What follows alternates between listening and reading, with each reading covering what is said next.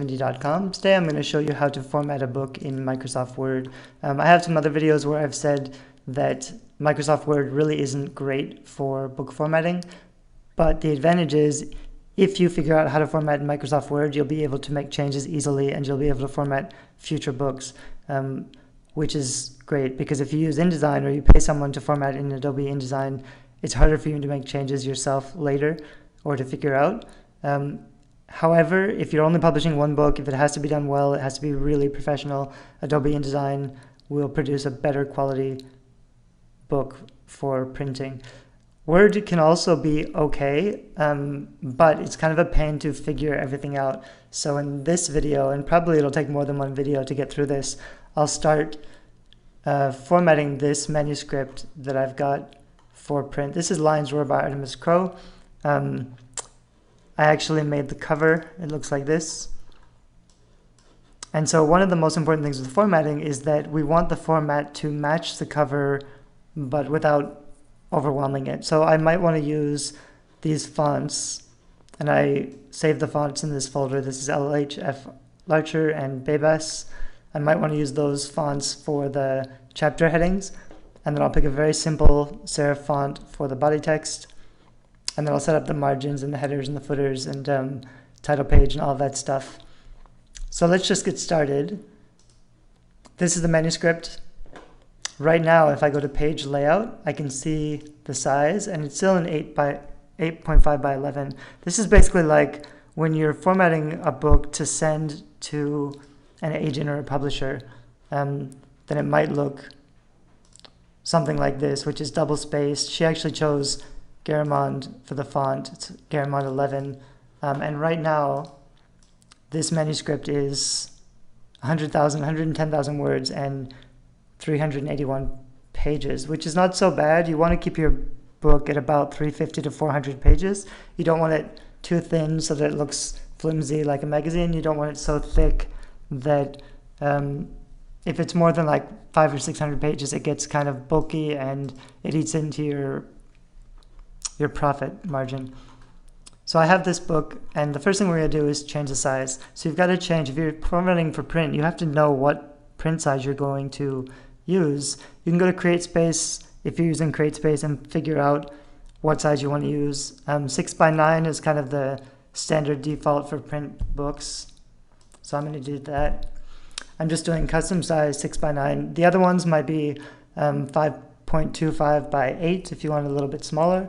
6 by 9 is a pretty decent size, but like I said, you don't want it too flimsy. So if it's going to be like 200 pages, you might want to pick a smaller size so that it has a little bit more pages. But you also don't want to cram everything in so that there's really narrow margins and really tight text, because you don't want it to be kind of a chore to read. So it's nice to fit as much spacing as you can, but you also don't want to make it look like you're just intentionally padding it out or adding extra pages just by adding more spacing. So I'm going to do this and apply it to the whole document rather than this point forward, whole document, and hit OK. So now this is formatted for 6 by 9. But because originally she had probably 1-inch margins, which is also what you do when you set up a 8.5 by 11 document for sending it to an agent or a publisher, they'll probably recommend using 1-inch margins. But that's way too much here because there's too much white space. So after I've changed my size, I'll go to margins, and she has 1-inch margins and 1.25 by 1.25. So you're losing like 3 margins of a 6-inch page, which is half of your page to margins. It's way too much. I like to have my margins at 0.5, so we'll start there. And I'm just going to change. I can actually just copy this. And the thing to consider with your margins is that if I have a heading like this, it's not really going to be affected by the margin. And if I have this heading, if my top is 0.5, then the heading is going to have to come up even higher towards the margin. So my top margin might have to be bigger than 0.5. It might have to be like 1 inch, but we'll come back to that later. Same thing with the bottom. You don't want the page numbers too close to the bottom. And if my bottom margin is only 0.5, this might get too crowded in this area. But for right now, that's given me a nice margin on both sides here. The other thing I might want to think about is, I'll go back to page layout and margins.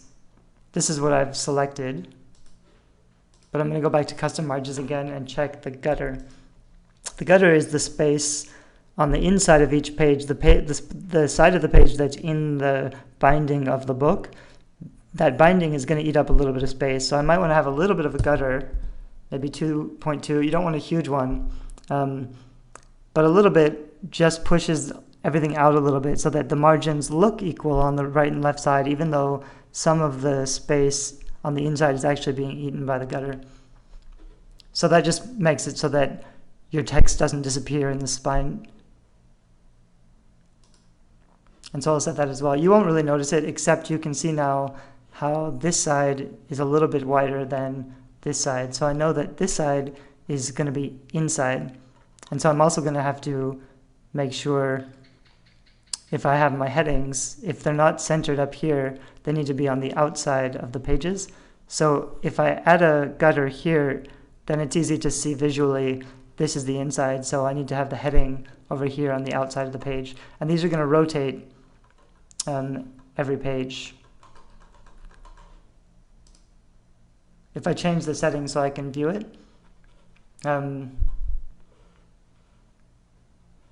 it's kind of hard to see because I only set it at 0.25. And the gutter position should be left. We'll come back and check it later once we get closer, but let's start. So what we're going to want to do, right now, almost everything, if we go back to home, everything is in normal. And that's a problem because if I want to make any changes to the text, if I click on normal, everything's going to go back to the default, so I'm going to have to redo everything again. What I want to do instead is have a different style for the first paragraph and then another style for all the other paragraphs. So for most of my body text, it can be normal, but first I'm going to want to style this. Garamond is okay. It's not my favorite. I would choose Garamond Premiere Pro or another Premiere font, which is just a little bit nicer. But the reason we're doing this in Word is because I want to make it easy for the author to continue and make changes. So I'm going to leave it at Garamond for now. 11 is okay. It's kind of small, but it's okay. The line spacing is a bit too much, so I want to go here to line spacing in paragraph and set it 2 point. So I could go to 1.5, and that might be all right. And then I can just go like this, right click, and go to Styles, Update Normal to Match Selection. And because I'm just starting, this is going to update the whole book to the style, which is 1.5 line spacing. I'm going to zoom out a little bit so I can see it. And that could work, except now the book is 412 pages, which is fine, but once I add the chapter pages, that's going to add a lot more. It might get up to almost 500 pages, and that's a bit much. So there's a couple things I can do. I can either reduce the margins on the sides a little bit, or I can reduce the line spacing a little bit. 1.5 is really a bit much, so I'll start with that, and I'll go back to line spacing again, and line spacing options. Instead of 1.5, I'm going to go 1.3, which is a little tighter. You don't want it too tight. I would never do like 1 point spacing, but I'll try 1.3, and then I'll go Styles, Update Normal. And because it's 11-point font, that's probably okay. I still don't love the normal Garamond. It's not as pretty as some other serif fonts. But now the book pages are down to 349, and that's a good length for a book. So I can start there. I can adjust it again later if I need to, or I might try to change to a more professional font. There are other body fonts that I like more. Garamond, like Times New Roman, it's just a little bit too plain, a little bit too clunky, and it's just not going to look as nice in print as other fonts, and you really need to focus on the reader experience. And so I would probably choose another font, but for now it's not too bad. Let's check this spacing. You don't want to have any tabs here. If you were writing your document and you were hitting the tab key, like hit return and then hit tab to indent every time, we would have to go through and remove all of those tabs before we continued. And the way you would remove something like that, you go to find or find and replace. And the tab is actually, it looks like this. It's that symbol and T.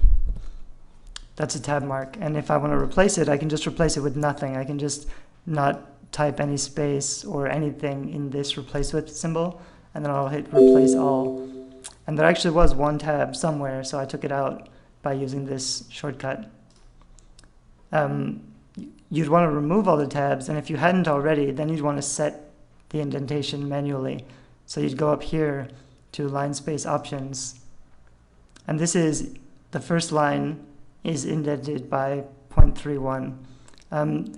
That's probably fine. It's a little bit too much, but it's probably fine for now, so I'll leave it.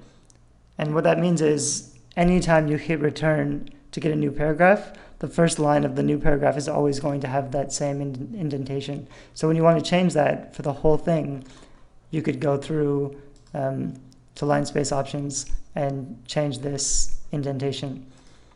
But for the first paragraph of every chapter, we don't want that indentation. So what we're going to want to do, this is all normal right now. The first chapter and the second chapter, they're all using the normal paragraph.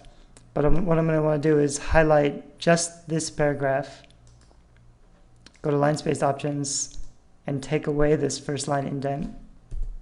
So indent by 0. Okay. And then I'm going to right click here, go to styles, and save selection as a new quick style. And I'll say first paragraph.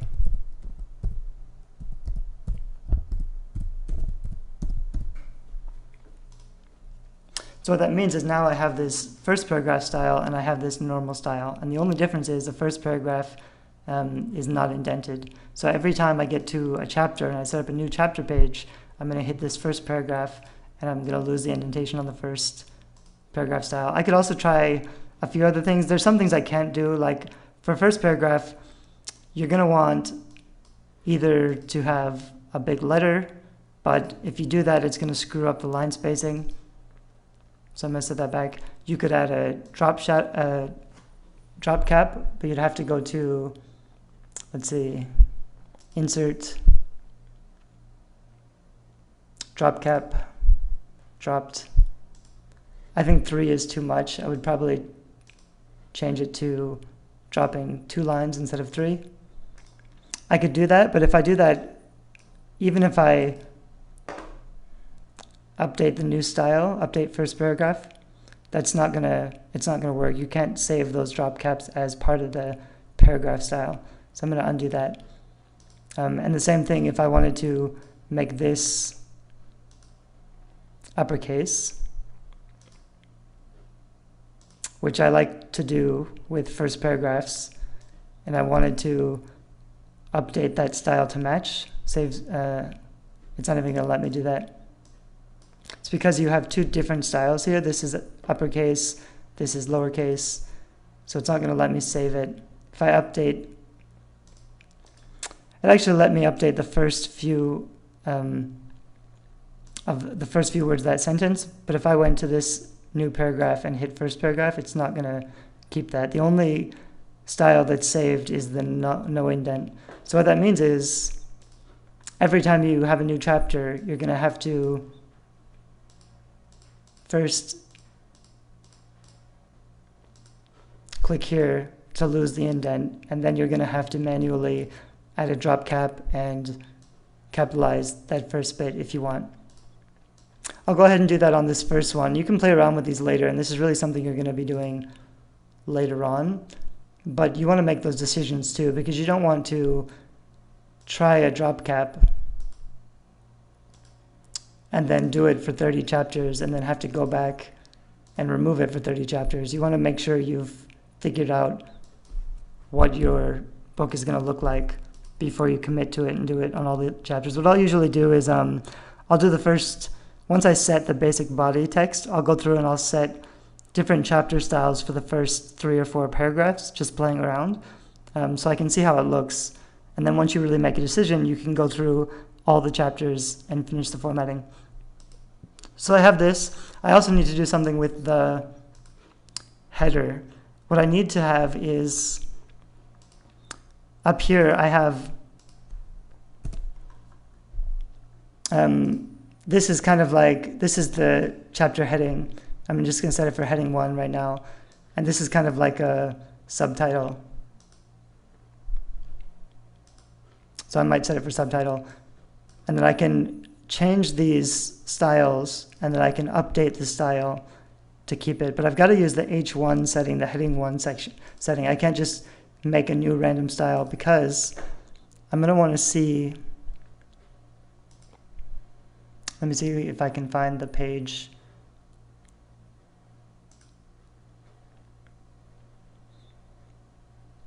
I'm used to having this view just already displayed, but you want to see the table of contents.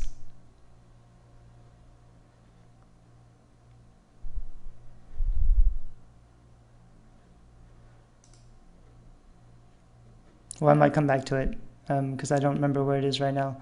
But you're going to have this tab over here, which is a table of contents tab, and it's going to show you all of the chapters, but that only works if you're using the heading 1 tag. That's actually the H1 tag. If I'm using something else, it's not going to show up over here on my table of contents tab. So what we're going to do though with the styles, I might style this a little bit. Maybe I want it to be italics. I can choose something a little bit more fancy. I could make it bigger if I want. You don't want to kind of go crazy or make it too distracting. You can also do, if you want to change your line spacing or your kerning, you would go to that little tab here. You'd go to advanced, and instead of spacing normal, you do expanded by however many. You may not want to do that for the subtitle here, but especially for your chapter titles, you're probably going to want to add some spacing. The other thing to notice is that this style for heading 1, even though I centered it, I think it's indented a little bit more. It's a little bit more to the right-hand side. That's because it has some indenting already. So for this H1, I have to go up here to line space options again and remove this first line indent, because I don't want to indent. If I have an indent, the text isn't going to center properly. I want this to center right in the middle of the page, so it can't have any indent. So I'm going to do that, and then I'm going to update the style, update heading 1 style to match. I might want to make this bigger. I might want to make it all caps. This font is kind of too chunky. I probably wouldn't use it. It's not so bad if I don't use bold. I might want to do this again if I go here and space it out.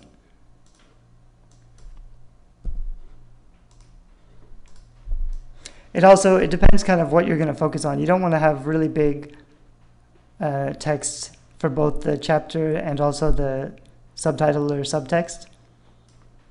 So this one could be really, really small, and then I could have this one be a little bit bolder. That's also going to depend on the genre, because some genres will have smaller text with more spacing.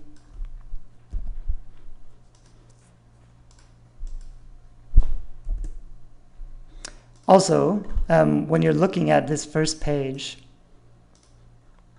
I'm going to have to zoom out so I can see it all on my computer. The text on this first page should be halfway down the page, so I'm going to have to hit space a few times because I want this main body text to start halfway down the page. And this one also, I think I have to do that line spacing and remove the indent because it's not centered properly. So now at least this is centered. It's spread out a little bit too much. I don't love the fonts. I'll probably change the fonts later. But I'm going to go ahead and style, update subtitle to match, and heading 1. I might make that a little bit bigger. These are decisions you're going to have to make and play with. You're going to want to pick a better font. Actually, what I would do if I was formatting this book and this is the cover, the font I used on this book cover is LHF Larcher. So I would actually go and find the right font. And that's the one I would use. This might actually be too weird and bold for a chapter title. It is very stylish, but it's probably better in this case if I use this font instead, which is also on the book cover, but just a little bit less flashy and fancy. It's fine. It depends kind of like if this is going to be paranormal romance and appeal to more younger readers, then this kind of flashy font might be okay. I can zoom in to look at it. It might be alright, but it's also a little bit distracting, so I might want to use the other font instead, which is Bebas New, and it looks like that. And that's probably the one that I would choose, and then I might space it out a little bit more so it matches the cover.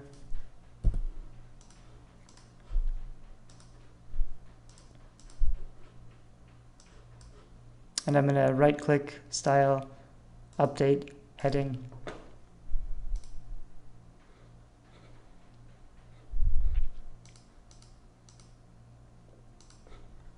So what I have basically set up this way now, what it means is I can scroll down to find the next chapter. And you're going to have to do this eventually. Once you've decided on your styles and you've got the styles how you want, then when you scroll down to another chapter, all I have to do is highlight this and click on heading 1, and highlight this and click on first paragraph. Oh, sorry, heading 2, or did I pick subtitle? I have to remember where it is, this one. Then I would highlight this and pick on first paragraph. The rest of it's fine because I use the basic formatting style. I would have to also keep track of my paragraph returns because I want it about halfway down the page. What I usually do is I'll just highlight, I'll put it right in front of the text and I'll highlight all this space. This might be like 10 spaces. I'll just copy that and then I'll paste it into every chapter so that I know I'm spacing the same amount of times.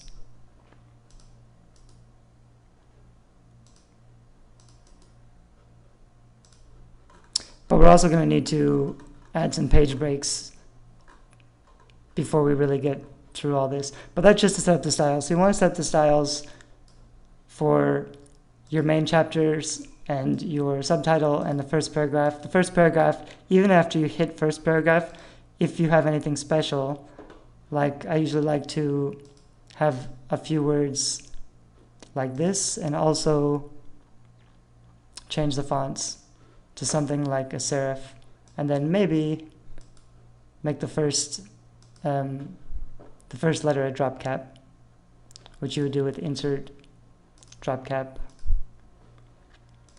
So you might want to do something like that. It depends on you. We'll figure that out later.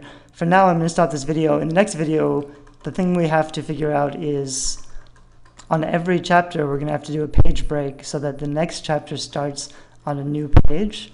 And also the chapter titles like this, they should start on the right-hand side, and they shouldn't have a header or a footer, which means we're going to have to set up a page style that is different from the normal right and left page styles and also doesn't have a header or footer. And then we'll have to figure out the style for the heading and the footer for all the other pages that are normal and go back and forth. So I'll stop this video here, but please watch the next video which continues this process.